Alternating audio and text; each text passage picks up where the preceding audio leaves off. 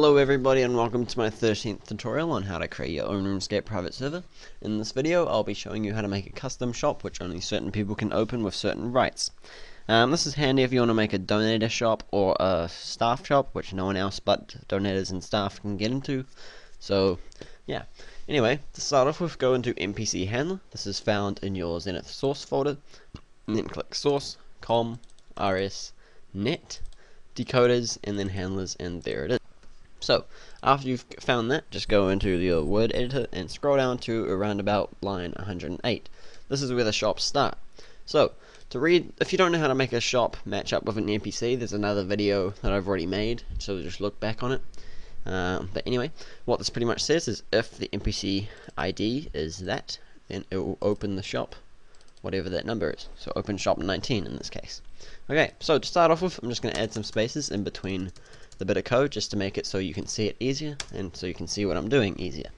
Okay, I already pre-prepared this code, so it should be in the description. This is like the only code I'll ever actually give you, so pretty much grab it from the description or pause the video and copy it in if you want to try to learn it a bit more possibly, and then go back to NPC handler and then underneath here put a space and just paste in your code. Okay, make it look nice, make it indent properly so it's easier to read. So after you do that, keep pushing it across, making it look pretty, yada yada yada, and there, it's pretty. Okay, cool. So after you've done this, what it pretty much means is it says now that if the NPC ID is that, and if the player's rights is that, then it will do this, and if not, then it will do this. So if the player's rights is 1, it will do this, and if it's not, it will do whatever is in here. So, go down to where you left this code that was already there, and just cut it out with Control X, and then place it under the get rights, like that. Now it says that if the NPC's ID is that, and the player's rights is that, it will open the shop. Okay, so we need to make something happen if they don't have the correct rights that you've set. So for this, just make it a send message command, which will send them a game message. The easiest way to do this is go player.sm, then do a little bracket, add a string, and say something along the lines of you don't have the correct rights to enter this shop, something like that, and then close the brackets and use a semicolon to close that. Okay, put it enter or return and type in return. This pretty much means that it will send this back to that. I'm not actually 100% sure what return does. I sort of know, but you just need it there to make it work. Okay, so after you have done that, say this is all working now, so this is pretty much finished. So what it says now is if the person clicks on this NPC and their rights is 1, it will open shop 19, and if they don't have rights of 1, then it will send a message saying you don't have the correct rights to enter the shop. Okay, so say you want to change the rights a little bit, so you want everyone above rights 1 to have this as well as rights 1.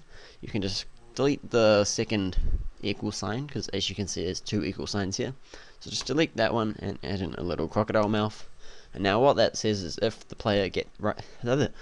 player's rights are equal to or greater than 1, then it will open the shop.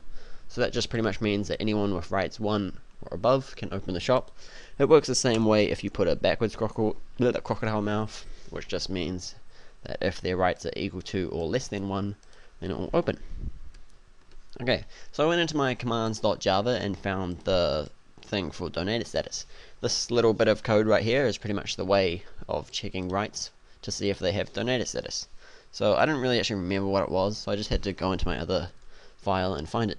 So grab that bit of code in your file, you'll find it probably underneath donator zone maybe. Go back into NPC handler and just replace the whole rights statement with the donator status.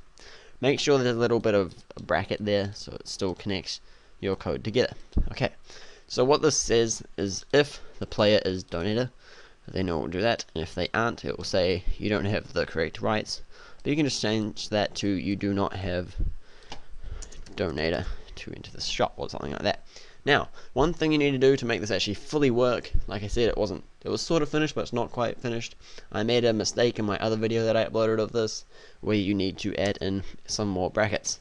So, what you need to do is just go after where it says if the NPC ID is that, put an open bracket, then go right underneath your code and put a close bracket. What this pretty much does is it groups all this bit of code together.